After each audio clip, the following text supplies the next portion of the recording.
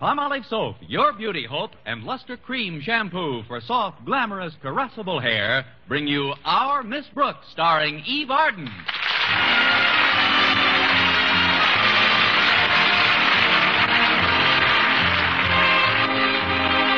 Our Miss Brooks, who teaches English at Madison High School, is as fond of sports as most of us, but somehow basketball was never one of her favorites.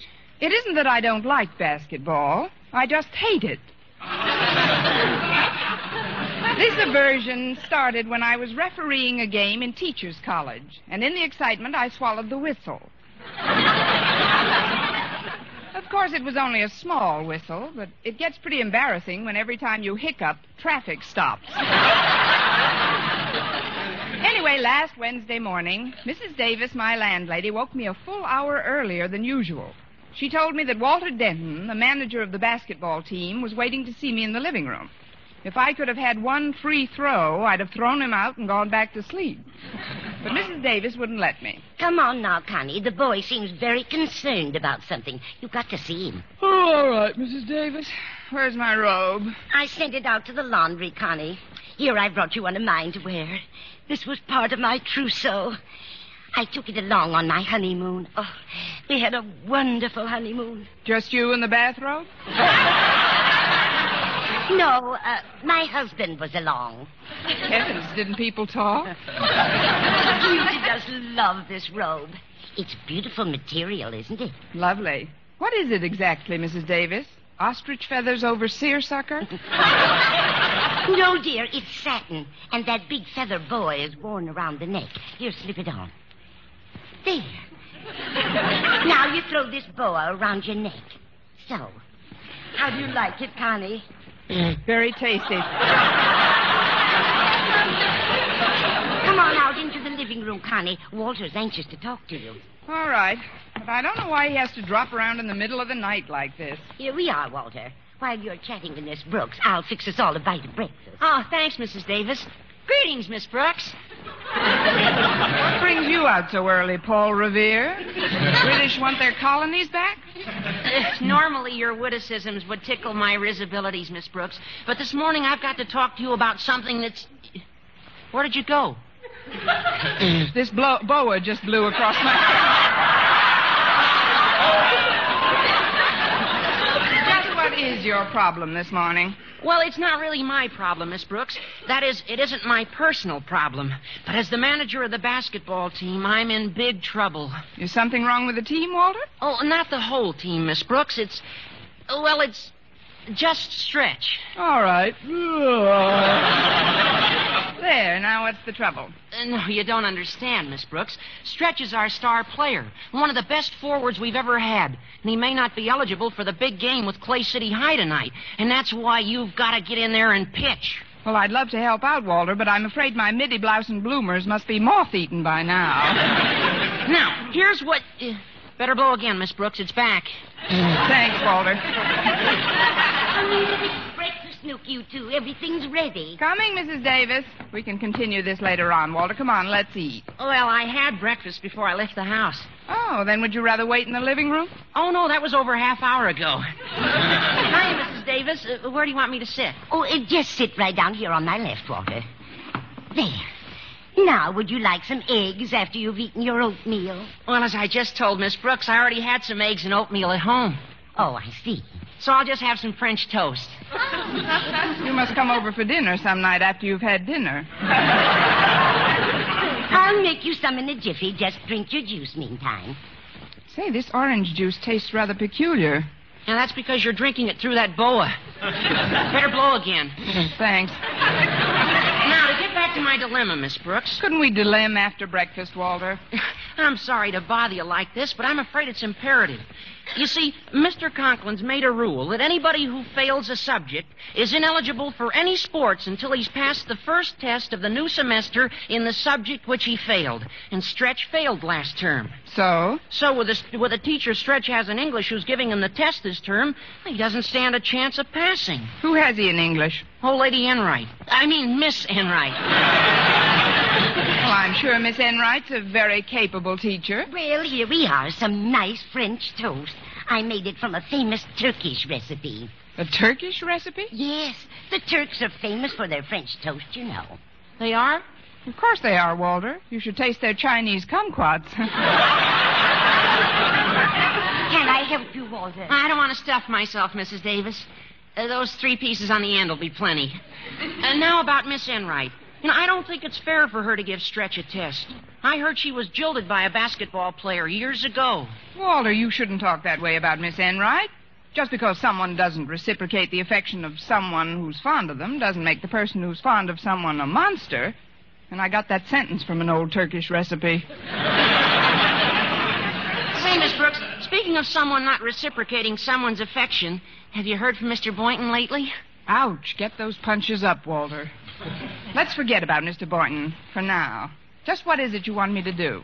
Well, I was talking this over with Harriet Conklin, and we decided to get Stretch transferred out of Miss Enright's class. Of course, this means somebody's got to work on Harriet's old man. Look, Walter, Harriet's father happens to be our principal. You will kindly refer to him as Mr. Conklin. Oh, sorry, Miss Brooks. Well, Harriet and I and Stretch are supposed to meet at school this morning, and that's why I'm here so early, to discuss getting Stretch out of Miss Enright's class and into yours. Into mine? But you know how crowded my class is now. Every time I enter my room, it looks like payoff night at a pyramid club. Oh, come on, Miss Brooks. We got to hurry down to school and meet Harriet.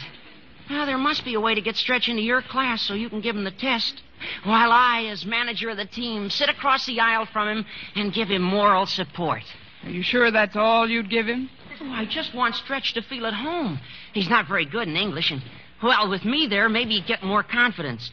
Confidence based on the mere proximity to one which in the same subject has always flourished so startlingly. If anybody sits near Stretch, it better be Harriet. She at least speaks English. But she's so honest in tests. I mean, she has the most peculiar way of holding her left hand when she's writing down answers. Now, all you can see is her elbow. Oh, not that I ever tried to copy from her. Oh, no, of course not. It was just a coincidence that after the final exams last term, your neck was so far out of joint you looked like a Balinese dancer. No, Walter, as much as I'd like to help you kids, I can't. And the less I see of Mr. Conklin for a while, the better. But why, Miss Brooks? Because Mr. Conklin holds me responsible for what happened last week, remember? The fire in Mr. Boynton's laboratory, which started when the circuit was overloaded after I plugged in an electric heater that belonged to Mr. Conklin. Well, what is that? And then the firemen had to tear down the wall when they thought Mr. Conklin was stuck in the heater vent, which he wasn't because he was locked in the stockroom when I slammed the door on him by accident. And whose fault was that? Yours. That's what I like, a nice orderly mind. Come on.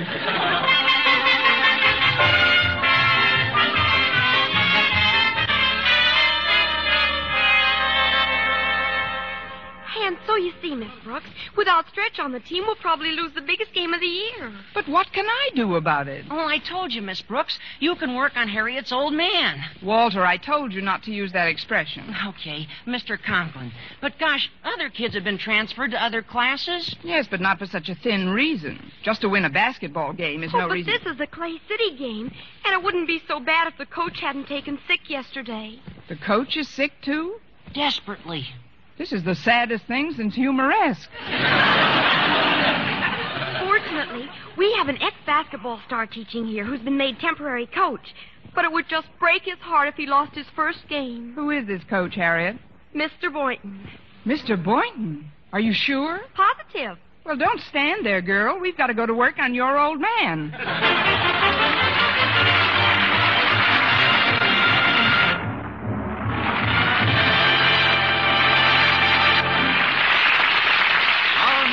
Starring Eve Arden will continue in just a moment, but first, here is Vern Smith.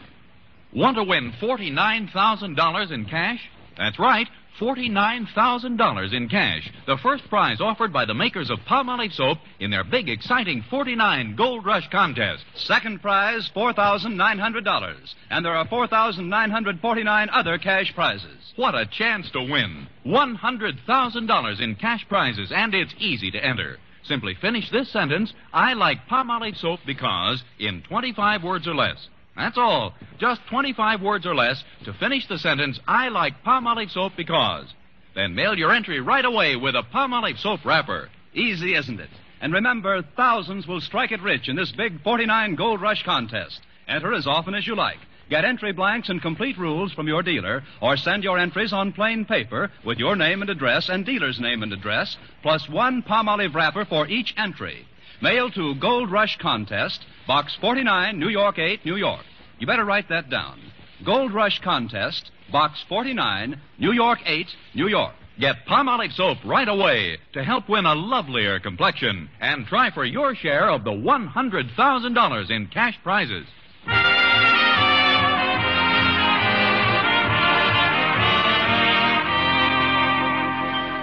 Well, I realized that some ancient gossip about Miss Enright's prejudice against basketball players would never cause Mr. Conklin to give Stretch a transfer. But after a brief council of war during study period, I hit upon what seemed like a pretty good plan. I would tell Mr. Conklin that the boy was unhappy in his class because his fellow students were picking on him, as I told Walter and Harriet. In a democratically operated high school, no boy should be forced to remain in surroundings that are not conducive to his getting the most out of the school curriculum. Bravo, Miss Brooks, bravo. Yeah, bravo. What did you say? Now, when Stretch gets here, we'll have to find out just what annoys him the most in his English class. Oh, that's him now. Come in, Stretch. Hi, Stretch. You know Miss Brooks. Hi. Hi. We haven't too much time, so I'll come right to the point.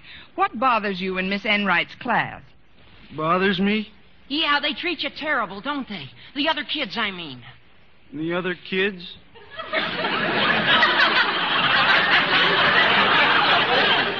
They pick on you and call you names, don't they? Names? This is the most backward forward I ever met. Look, the kids do call you one name we all know about, Stretch. Now, why do you suppose they tack that on you? I don't know. Maybe it's because I weigh 112 pounds and I'm 6'5". Serves me right for getting over the flu last year. Look, we're trying to help you become eligible for the Clay City game. You want to play in it, don't you? I sure do, Miss Brooks. There isn't anything I wouldn't do Well, to... then keep quiet and listen. Sorry, Walter. Go ahead, Miss Brooks. Well, first of all, I hate nicknames. What's your real name? Fabian Snodgrass. Fabian Snodgrass? That's right. Look, Stretch. We really want to help you. The kids here feel that if I give you the exam, you'll stand a better chance of passing. Not that there's going to be any funny business, you understand. Oh, I understand perfectly, Miss Brooks. Walter wouldn't want any part of anything that wasn't strictly on the up and up. You said it, Stretch. You just listen to old Walter and you'll be all right. I always do, don't I, Walter? You're our manager, and you always know what's best for all of us. Yes, sir. Yes, sir.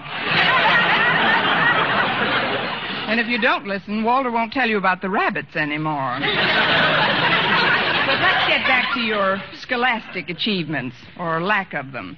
What subjects did you pass last term? All of them, but English. Just barely, but I passed them. And I can't understand why I didn't pass English. I always done my homework very good. Very well. Very well. Stretch, isn't it true that you couldn't always do your work properly because of the other pupils harassing you? I ain't never worked near as hard at any subject as I done in English, hardly. But, it wasn't all your own fault that you failed. There were other students in the class, all kinds of students, doing all kinds of things. Yeah, they were a swell bunch of kids, all right. But you know something, Miss Brooks? It wasn't the grammar that done it. No? Then what did done it? Done did it. Who did it? How's everything? It was the composition that made Miss Enright flunk me. We was allowed to pick our own theme. We were allowed to pick our own theme. Used to, huh?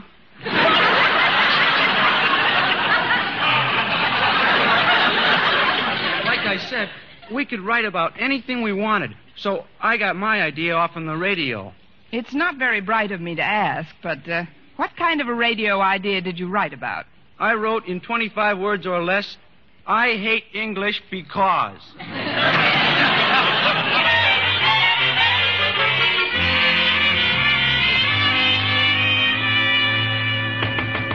Come in. Good morning, Mr. Conklin. Can I speak to you for a moment? If you know how to speak at all, you can. But if it's permission you want, you may. Sorry, Mr. Conklin. I haven't taken English since I was a girl. But I'd like to request a transfer for one of the students here. He's in Miss Enright's class at the present time. But, Miss Brooks, the new term has already started. You know we can't issue any transfers at this late date. Oh, but this case is extraordinary, Mr. Conklin. A boy's life is being made miserable by his classmates. What boy? Fabian Snodgrass. They call him all sorts of names. Anything worse than Fabian Snodgrass?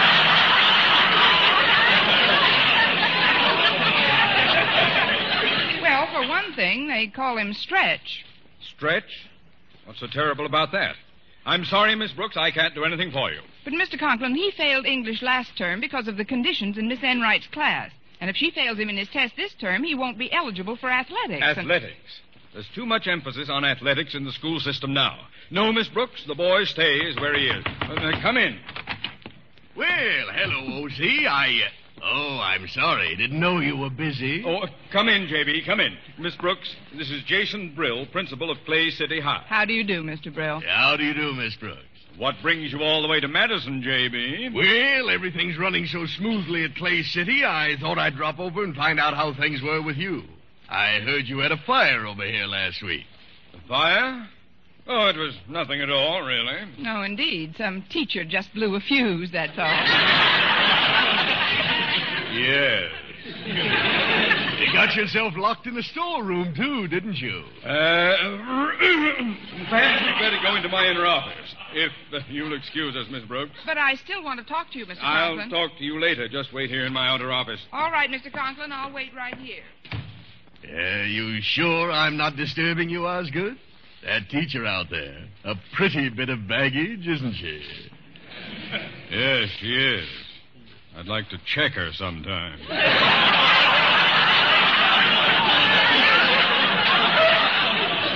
Well, Osgood, we haven't seen each other since the big Clay City Madison High football game.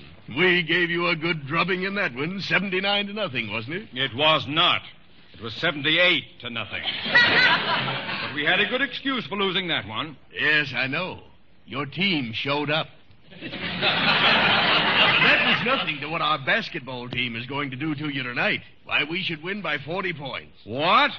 Why, we'll wipe up the gym with you. You care to make a little wager on that, Osgood? I'm not a betting man, and you know it. Oh, come on, Osgood. Just to make things interesting, how about a nice new hat to the winner? Well, I do need a new hat. You're on, J.B. Fine. Well, I'll be running along now. See you at the game tonight, and may the best team from Clay City win. Oh, you haven't a chance. Oh, well, you're still here, Miss Brooks. Yes, Mr. Conklin. Well, goodbye, Miss Brooks. Goodbye, Mr. Brill. Oh, and Osgood. Yes? If you want to, you can check her with me sometime.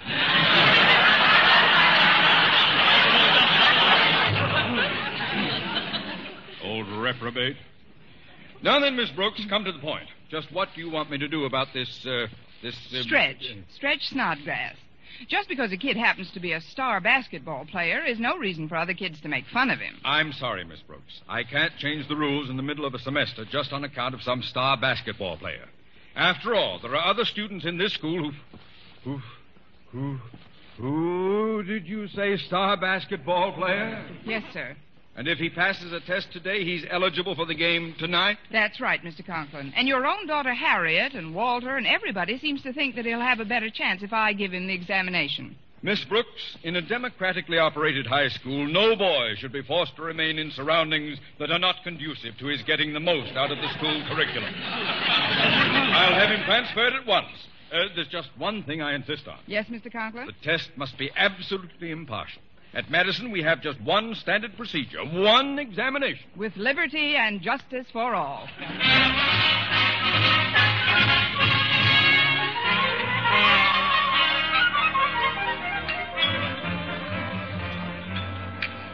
Come on, Walter. There's Mr. Boynton. Okay, Harriet.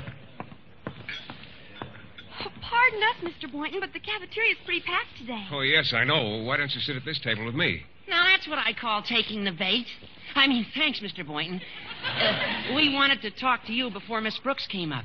You see, Stretch is taking his English test in Miss Brooks' free period right after lunch. Oh, but I thought Stretch was in Miss Enright's class. He was, but Daddy transferred him because he doesn't want the boy to be unhappy. Now it's up to us, especially you as basketball coach, to see that Miss Brooks is in a very good mood when she gives him the test. Maybe she'll even let us be there. But what can I do? Oh, just be nice. You know, even if she doesn't order salad, spread a little oil around. I'm always courteous to Miss Brooks. Well, then be more than courteous. Be civil. Well, what my attitude toward Miss Brooks has to do with... She's coming over now. Be terribly nice. Remember, this is the biggest game you'll ever coach. Hello, Mr. Boynton. Well, how do you do, Miss Brooks? How are you, Harriet, Walter? Oh, we're fine, Miss Brooks. Oh, won't you join us? Oh, sit right here by Mr. Boynton. I'll move the chairs closer together. There. Thank you. Now then, what looks good today? You do, Miss Brooks. You look simply lovely. Well, that's high praise coming from you, Walter. It should have come from you, Mr. Boynton. Miss Brooks, if you'll just tell me what you want, I'll go get your tray filled up. I really haven't given it much thought. Well, neither have I. That's one nice thing about having a perfect figure. You can eat anything. Oh, I don't think my figure's so perfect.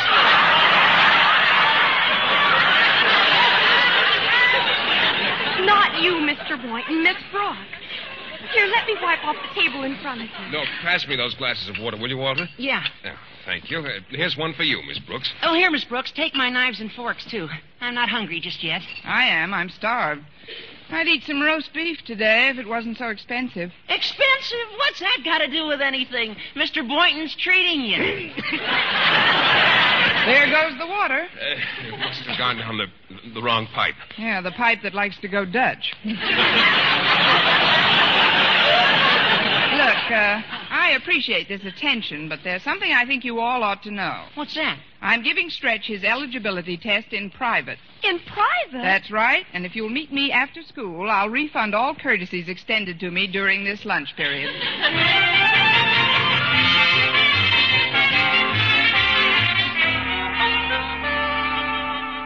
Now, Stretch, you say you've completed the written portion of the examination? Yes, ma'am. To the best of my ability. I was afraid of that. Well, put the papers to one side and we'll get into the oral test. Oh, excuse me, Miss Brooks. What do you want, Walter? I forgot my rubbers. Oh, don't pay any attention to me, though. Just keep going. Hi, Stretch. Never mind that. Sorry. You're on your own, kid. I'll just look around over here. Well, keep away from Stretch. First question. I just want to come in for a minute, Miss Brooks. For what, Harriet? I lost my fountain pen. I'm sure it's in one of these desks. Oh, you go right ahead, Miss Brooks. Hi, Stretch. Hi, Harriet. Why don't you look over here by me? Cut that out. Where do you think you are? Well, she's pretty. It's a good thing that wasn't one of the test questions. Look, Stretch, you're fond of radio shows. Now, just make believe you're on a quiz program. I beg your pardon, Miss Brooks, but I think I left a book in here. This test should have been given in the Rose Bowl. Sit right down, Mr. Boynton. Stretch is about to get the oral test. Oh, well, I'll be very quiet, Miss Brooks. So will Stretch, I'm afraid. But here goes. Question 1. Name 3 plays by William Shakespeare. William who? Shakespeare. He was a tall, thin fellow with a little goatee. Oh, him. 3 plays, huh? Mm-hmm. Maybe I shouldn't look for my rubbers now. Maybe it's just Much Ado About Nothing. Walter! Much ado about nothing? He said it, Miss Brooks. That's one answer right. Go ahead, Stretch. Think of another one. Another one? Don't make any mistakes now. This could easily become a comedy of errors. A comedy of errors? Good for you, Stretch. Now, just one more. Why, Mr. Boynton, I'm surprised at you giving a pupil hints in a private test. But, Miss Brooks, I didn't say anything. I'm just rooting for the boy. Oh, well, I guess this is something of a tempest in a teapot. I think I got the third one, Miss Brooks. What is it? Teapot. That is absolutely wrong. Would you like to try for tempest? Yeah, tempest. Next question. What plays did Shakespeare write between the two entitled Pericles, Prince of Tyre, and Coriolanus? Where did everybody go?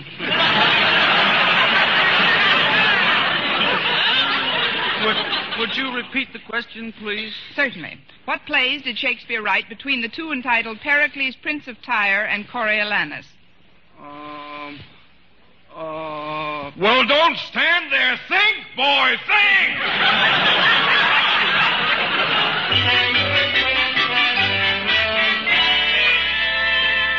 Well, Mr. Conklin, I have the result of both tests, written and oral. Good.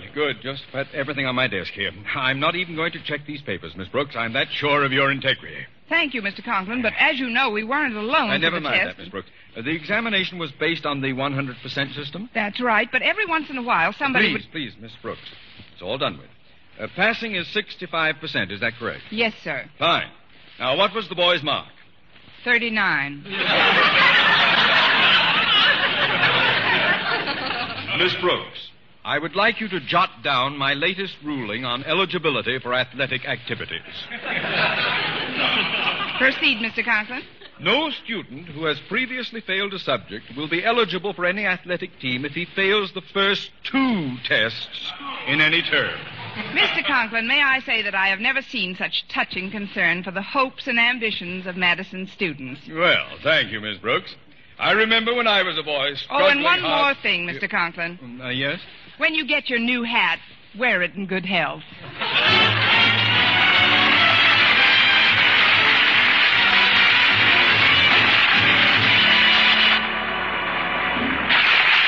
Eve Arden as our Miss Brooks returns in just a moment, but first... Dream girl, beautiful luster cream girl. Tonight, show him how much lovelier your hair can look after a Luster Cream shampoo. Only Luster Cream brings you Kay Daumit's magic formula blend of secret ingredients plus gentle lanolin. Gives loveliness lather even in hardest water. Glamorizes your hair as you wash it. Luster Cream, not a soap, not a liquid, but a dainty cream shampoo. Leaves hair fragrantly clean, free of loose dandruff, glistening with sheen, soft, manageable. Gives new beauty to all hairdos or permanents. 4-ounce jar, $1. Smaller sizes, either tubes or jars. Tonight, try Luster Cream shampoo and be a Dream girl, beautiful luster cream girl. You owe your crowning glory to a luster cream shampoo. And now, once again, here is our Miss Brooks. Well, we gave the Clay City team a pretty thorough drubbing. And right after the game, I congratulated Mr. Boynton. Honestly, Mr. Boynton, I thought you did a superb job of coaching. Oh, thanks, Miss Brooks, but the kids deserve most of the credit. They played a great game. Yes, they did. You know something, Mr. Boynton? I haven't been so excited at a basketball game since I swallowed the whistle in Teachers College. Oh, Miss Brooks, that's pretty serious. What did you do about it? Nothing, but I intend to see a doctor about it one of these days.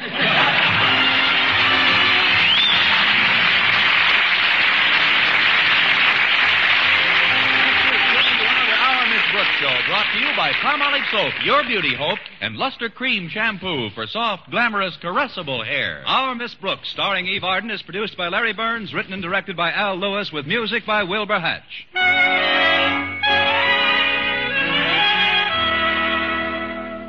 Men, do you shave with a lather or brushless shave cream? Palmolive shaving cream comes both ways. And whichever way you prefer to shave, you'll find that using either Palmolive brushless or Palmolive lather shaving cream can bring you more comfortable, actually smoother shaves. Here's the proof. 2,548 men tried the new Palmolive way to shave described on the tube. And no matter how they had shaved before, 3 out of every 4 got more comfortable, actually smoother shaves. Get Palmolive brushless or Palmolive lather shaving cream today. For mystery liberally sprinkled with laughs, listen to Mr. and Mrs. North. Tune in Tuesday evenings over most of these same stations. And be with us again next week at this same time for another comedy episode of Our Miss Brooks. Bob Lamont speaking. This is CBS, the Columbia Broadcasting System.